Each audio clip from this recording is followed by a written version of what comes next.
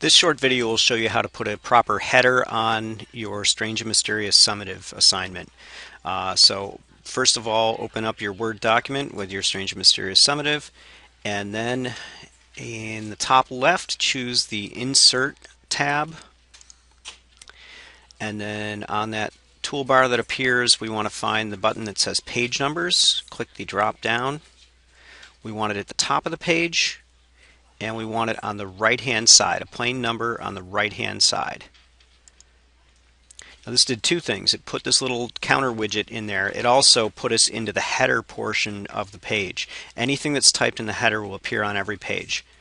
So after the little numbering widget is in there, click after the number 1, hit enter, and then go back to our home tab and move your orientation here to align the text to the left.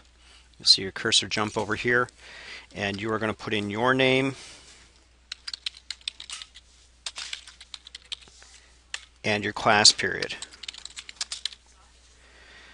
That's all there is to it. Double click back in the body of the document to get out of the header, and now this will appear on each page of your document. Make sure you do this before you print. When you go to print, also, you want to choose the correct printer. The one that you want in the library lab is the one called BM LibLab BW. Look for LibLab for library lab. That's the printer in the corner of the computer lab.